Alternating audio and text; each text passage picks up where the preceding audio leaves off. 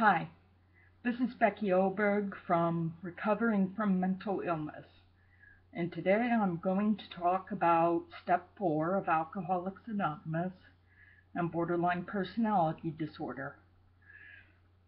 One of the 12 steps is Step 4, made a fearless and searching moral inventory of ourselves. And for someone with borderline personality disorder, that can be a daunting proposition. So, how do you go about a fourth step? Step 1 is to listen to your sponsor. Chances are your sponsor knows you pretty well.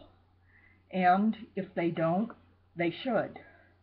Because this is a person you're going to be opening up to. This is going to be your guide to sobriety.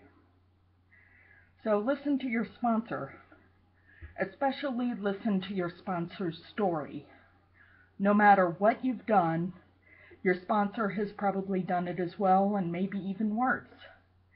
The worst case I ever heard of was here in Indianapolis, actually, in which a man who had drugs on his person broke into the Indiana Medical History Museum, stole the brains that were on display, and sold them on eBay.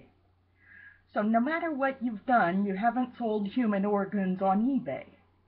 So don't be so hard on yourself.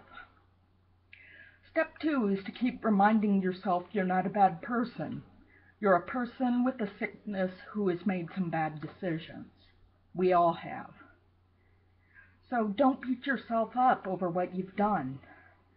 Look for the good that you've done. But don't let either one define who you are. You're a new person now. And build yourself. Build your own identity. Free from drugs and alcohol. And that leads to the third step of a fourth step. And that is decide you want sobriety at any cost. What are you willing to do to stay sober?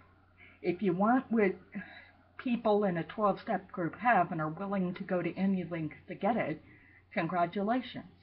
You're ready to take certain steps, including Step 4.